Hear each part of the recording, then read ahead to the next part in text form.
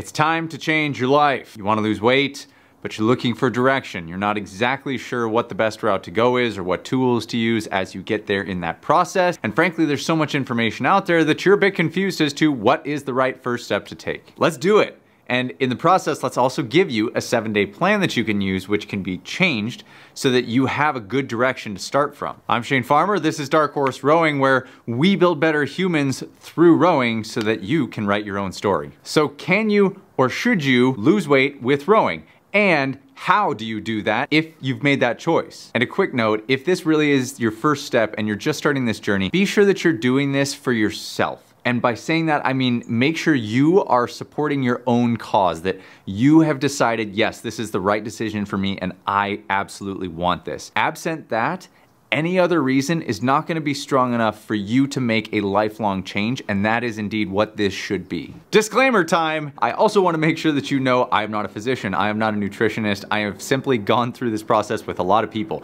Be sure that you have approved the start of this process with your physician and that you are in good, healthy condition to go through this process, and also all of these opinions are strictly my own from my experiences. First, let's take a look at your nutrition. What are the things that are actually going into your body on a regular basis? Let's start with a quick analogy.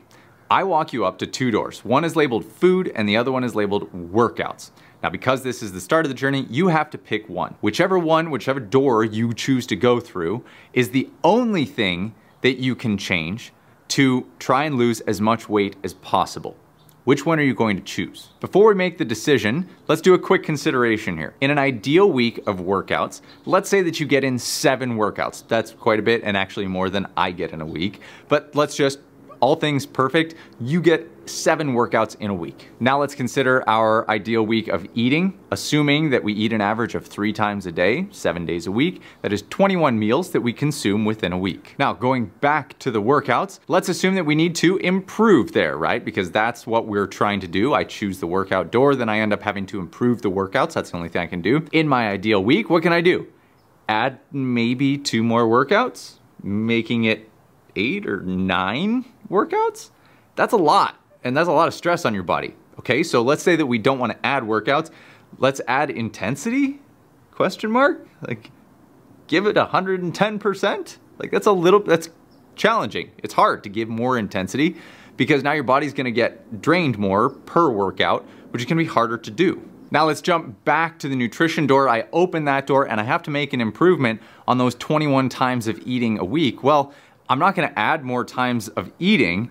All I have to do is change the inputs into my body 21 times a week, and wow, that's pretty substantial. If I put in higher quality or just different foods 21 times a week, now we're talking about some significant impact on the body versus trying to squeeze more out of your workouts that are already happening. So again, let's go back to, we're making our decision between the 2 doors. What is the door that we should start with? Is it adding more intensity or more workouts in an already full week? Or is it simply changing the thing that we're doing 21 times a week already? Just tune in the knob a little bit. That is the direction we want to start. Second is making sure that when we start talking movement, you find something that both challenges you, gives you enjoyment, and that you're going to continue to come back to. And that is the challenging part. It's coming back to it. You have to love doing the thing. You really have to enjoy that part. Otherwise, you're not gonna wanna keep doing it or making it a new habit. And where rowing walks into this party is that rowing is very doable for everyone, whether you're overweight, if you're pregnant, if you're disabled. It's very usable for many different purposes. And because rowing has such a low barrier to entry, a lot of people who are looking to lose weight find it a very comforting tool to use because there's not a lot of risk there. You're not risking damaging your joints because of gravity and pounding on the pavement. You're not risking damage from poor technique because you lift too much weight and blow something out. That same risk just isn't there, so it becomes a very comforting tool for people to use, especially starting the process. It also carries a decent meditative element because of the sound of the machine and the repetitive nature of the movement. It can become very soothing and relaxing to settle into on a regular basis, and people find and report that it's actually very comforting to spend time on the machine. So you're both sweating and meditating. Third, you need to keep variety in your workouts so that your body doesn't plateau or just get so used to one exercise that you don't develop a variety of elements in your body. Variety happens to come in a number of different elements, and yes, of course, rowing actually happens to hit on many of these, from strength to endurance to strength endurance to coordination, agility, balance.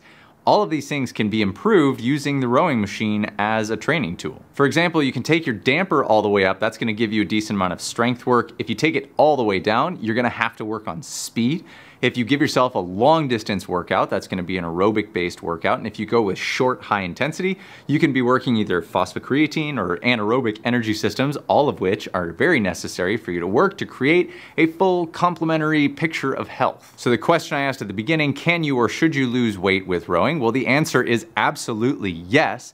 And I would highly encourage you to consider the machine as a tool for that purpose. Now, what about creating a plan that is going to give you a process which will help you to lose weight on the machine so that you have guidance? So I'm gonna give you a 7-day plan that is based off of something I would write for a client if they were asking to use primarily the rowing machine on their weight loss journey, but I'm gonna simplify it for you so that you can manipulate it and change it as you need for your own process. Now, I'm bringing this to you from a standpoint of I am going to write it for somebody who is on day 1 of the journey. Please understand that. So if you're past that and if you're well on your journey, make sure that you're thinking about that and adjusting distances or times accordingly so that it better suits you, because I'm really thinking, all right, today is step 1.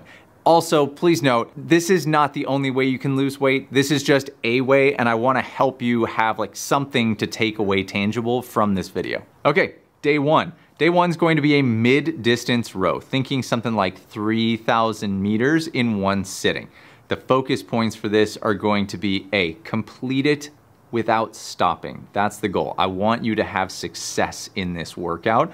So don't come out so hard that you have to stop before you get to the end of the 3,000 meters. Step 2 is think about good mechanics, and if you need those, obviously you can find that on our channel, but you're thinking about good mechanics over that entire distance, and that is going to help you keep the intensity low and keep your mind right on getting a good stroke, which is going to be more productive for getting more out of the workouts. Day 2 is going to be 30 minutes of stretching followed by 20 minutes of light activity. Now that can be whatever that means to you. If that's a 20-minute walk, that's cool. If that's jumping on a bike, I generally want you to get outside, not be sitting on the machine for this day's workout. Day 3, this is going to be short, hard burst intervals, thinking something like 10 by 250 meters, 15 by 250 meters. Alter it, of course, based off of knowing yourself. What can you handle and not overdoing it on this day, but we are working in that very short, intense range. Day 4. Rest. Day 5 is going to be a bodyweight strength workout. Now you're gonna need to piece together what the rep scheme and everything looks like, but essentially what I would be looking for is a lot of bodyweight strength movements, air squats, push-ups, lunges, broomstick deadlifts, things like that that are going to make your body move and learn how to move, as well as develop some strength off the machine. Day 6 is going to be a long row. In this instance, I'm looking at something like 6,000 meters or more. Now, you don't have to do it all in one. You can break it up into, for example, 3 by 2,000 meters. The objective is lower intensity, but keep your heart rate elevated for a longer period of time. So if you do, for example, say 3 by 2,000 meters, keep the rest periods lower so that you don't have a chance to fully let your heart rate drop. Maybe it's just a minute off so that you can get off the machine, get a little bit of water, wipe the sweat off your face, and then gradually build up to being able to handle 6,000 meters in one sitting. Now go do great things, dark horses, and of course you need some workouts to complement the program we just wrote, so click here for a playlist of workouts between 10 and 20 minutes to help you in your journey.